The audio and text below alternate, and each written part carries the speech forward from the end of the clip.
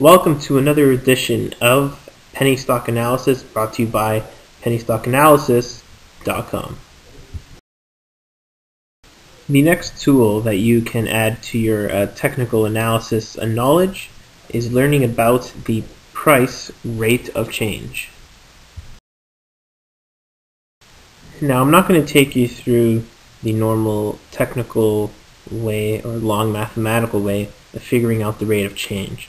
What's important for this session is to understand that, as the name suggests, the rate of change is a tool that's used to measure how fast the current price is changing in relation to a past price.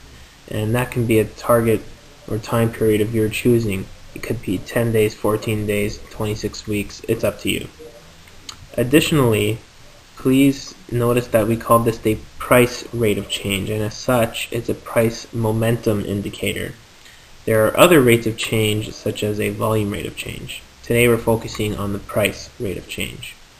And with that, remember, this can be used to measure a long-term or short-term difference in price. So of course, the shorter term will appear more jagged and sensitive to change. A longer term will provide a more smoothed out line that will make it a tad easier to notice a long-term trend. Moving along, we have some more visual points to take care of. The first one is that the rate of change is a lower level indicator. In other words, it's not plotted against the price chart, which would be called an upper level indicator. The other difference to define is that you're looking for divergence when you're looking at the rate of change. The price of the stock may be going up, but the rate of change of the stock price may be going down, or vice versa.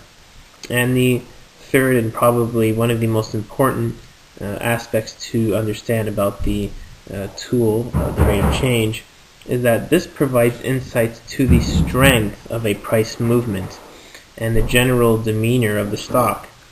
If the stock is very jagged, the rate of change will be spiking upwards and downwards, whereas if the stock generally has a smooth increase or decrease, the rate of change will not have such extreme peaks and valleys.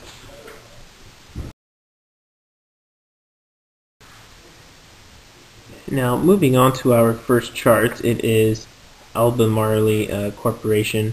They are a big and leading industrial chemical manufacturer.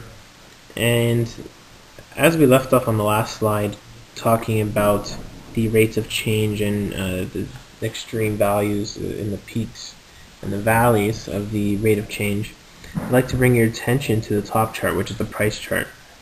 In those two circles, you'll see two upward movements. And so you'll see one where the price gradually moves up, and you'll see in the second circle to the right where the price gaps up, which is an extremely strong momentum move. Looking down at the rate of change chart, you notice that the first circle on the left has a more smoothed out increase, whereas the circle on the right, which corresponds to the gap up in price, is a very, very strong movement upward, and that's above the zero line.